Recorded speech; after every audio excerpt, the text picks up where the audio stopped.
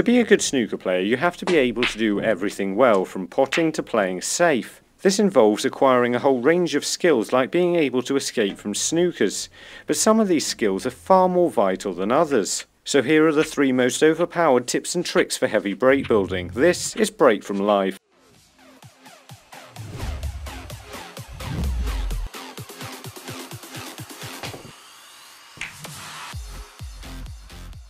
Welcome back, and it's your first time watching one of our videos, and it's fantastic to have you here. Break building is unquestionably the area of the game that Stephen Hendry took advantage of most during the peak of his career, effectively shutting opponents completely out of the game. The problem is, although this is the most effective way to play snooker, it's incredibly difficult to do and involves getting a lot of things right. A lot of players will tell you they struggle to break build, but if you can just do these 3 things well, all that can very quickly change. We're not actually talking here about improving your ability to play snooker, almost the opposite. Hopefully, if this works, it's simply going to make the game easier to play for people like you and Thomas from Rotterdam in the Netherlands, which literally could be anywhere. But first, you need to understand where you need to be for these basic tricks to work. I describe this as a level 1 shot. A shot where the pot and position are difficult and not guaranteed, but you do have a pot on. If you don't, let's call that level 0. I'd describe a level 2 shot where the pot's straightforward but the position's difficult, where the pot's difficult but the position's simple, or a combination of the two. But for a second we should focus on a position that we need and should want to be in. This is the sort of position that you find you're only left in, or you manage to get into, about once a frame. You have one chance like this every single frame, and you've got to make it count. And once you've got into this position, you've got to stay here, because this is a position where breaks happen.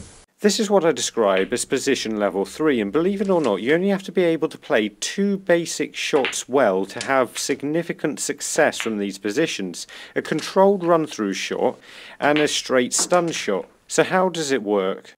And just with those 2 simple shots, we can now start to do something a little bit clever. You see, if we want to get the cue ball to finish on that piece of paper, which isn't the easiest thing to do in the world, what we've got to do is decide on the right pace to play the shot at, and then just not change your minds. And in that way, eventually over time, you'll learn how hard to play a positional shot.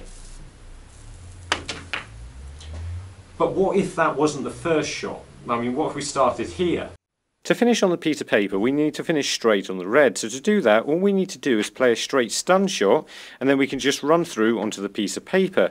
With a third red, we now have to run through to leave ourselves straight on the second red, which can allow us to play the stun shot and run through onto the piece of paper.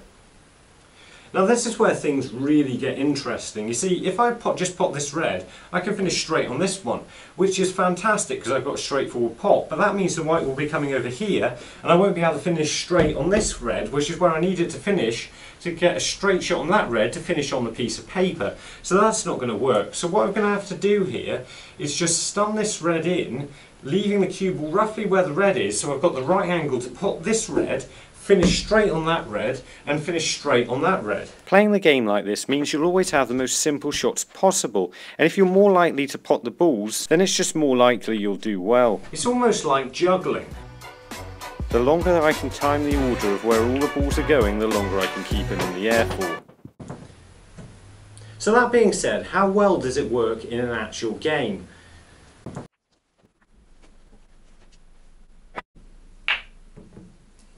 So I've got a chance, and I'm in what I described earlier as position level 3, so I've got as much control as I'm ever going to have over both the pot and the positional shot. So what I'm going to do here, instead of playing the red, I'm going to be thinking about playing the black. Now I still need to concentrate on the red and make sure I pot it, but all my thought needs to be on what I'm going to do on the black. Now what I want to do on the black is finish up here on these 2 reds. So when I pot the black, come off the top cushion, through here, and finish on those 2 reds. To do that, I need the right angle, and the right angle involves leaving the cue ball here. So what I'm looking to do is just pot the red, play a stun shot. That's going to leave me the right angle to come up here, but it's not quite as simple as that, because that's not quite the perfect angle. Ideally, I want to be here. Now there's things I can do if I finish in the wrong place, but ideally if I can get exactly there, so just bring the cue ball back a little bit, I'm going to have the perfect angle on the black to get onto those two reds. And it's these little tiny margins that make all the difference. So I'm thinking about just potting that red and running through to here on the black. So I'm playing it for the next red. So I'm through the gap, and that's absolutely perfect. What we're going to do is play for this one, not take any chances, and to do that we want to be playing the black from here. So we're thinking about potting the black and getting on here on this red. It's absolutely critical to play these shots at the right pace. The further I am out with this shot, the more likely it is I'll miss the next red. Now I'm thinking about potting the red and going up for the blue. Don't worry if things go wrong from time to time, because they will, but if you've got a plan, you're making it far more likely that things are going to go right. So on this shot, I'm thinking about potting the blue and coming down for this red. However, this is a slightly harder shot than I've shown you before, because if I just pot it, I'm going to hit the blue. So I'm going to have to play it as a stun shot at an angle. So I'm just going to strike the cue ball slightly lower, and it's going to come this side of the blue.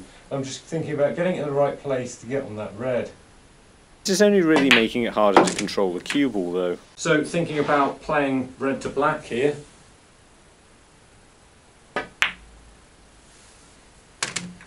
Because the red's over this side and we can't finish over this side of the table and finish on the red, we're going to need to finish very straight on the black, because there's no good leaving ourselves too much angle in this shot.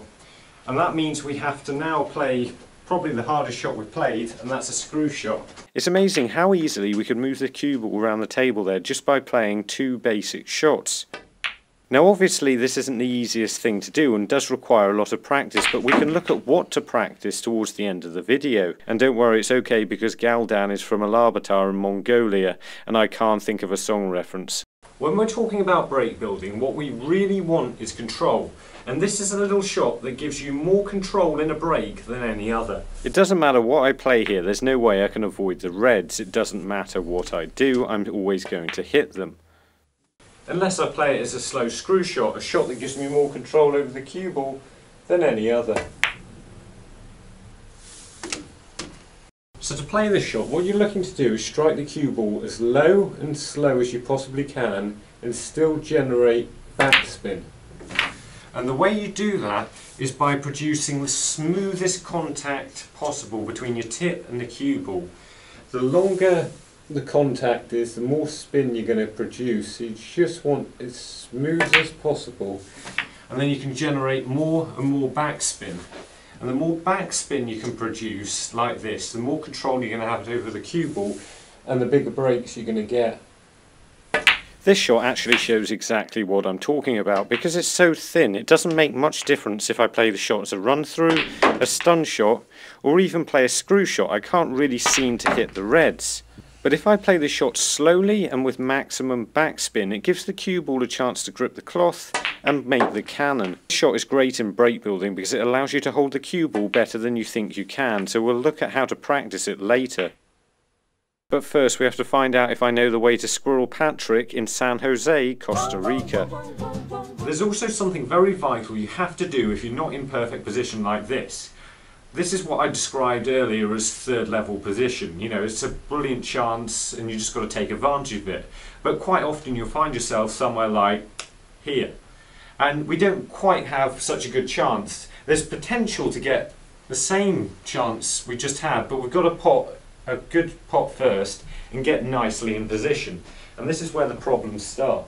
Converting a chance in which you're only left in what I'm describing as second level position is one of the most vital and underlooked areas of the game. This has the potential to seriously increase the amount of chances you get in the balls, but you have to get something right first. So as you saw there, on the red I played, I didn't quite get in perfect position.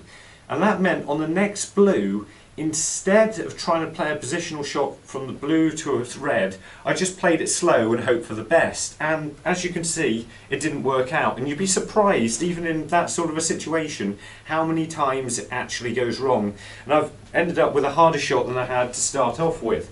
This is why it's absolutely vital every time you come to the table to try and play a positional shot. Because otherwise, you find you'll very quickly run out of position. I'm not saying you should risk missing the pot, but if you're not playing a positional shot of some kind, then you're not going to end up with the chances you need to win games. You still need to attack. Here's a great example of that. I'm on a fairly comfortable red, but getting out for the black will be possibly almost impossible because it's absolutely straight. So instead what I'm going to do is work out where the white's going to go when I pop the black. So if I'm here somewhere, the chances are I'm going to cannon that red. So if I can leave the cue ball roughly there, I'm going to be able to finish on that red. It's going to require 2 good pots, but at least it is possible. This is what I mean when I say you have to try and play a positional shot every single time. Because even when I play a shot here, if you don't do this, then you're going to have to play multiple good pots and the game becomes almost impossible to play. The best way to practice putting backspin on the ball is to play repetitive, just off straight shots and try and play them better and better every time. This is something that even experienced players have to gradually build up to.